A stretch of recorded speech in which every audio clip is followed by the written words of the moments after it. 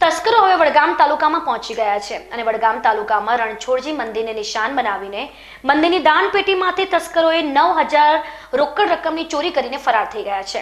આ ઉપરાંત બાજુમાં જ આવેલા નીલકંઠેશ્વર મહાદેવ મંદિરની દાનપેટીમાંથી કોઈ અજાણ્યા ઈસમોએ ચોરી કરી હોવાના અહેવાલો મળી રહ્યા છે। રણછોડજી મંદિરમાંથી ચોરાયેલી દાનપેટી બાજુના ખેતરમાંથી મળી આવી હતી।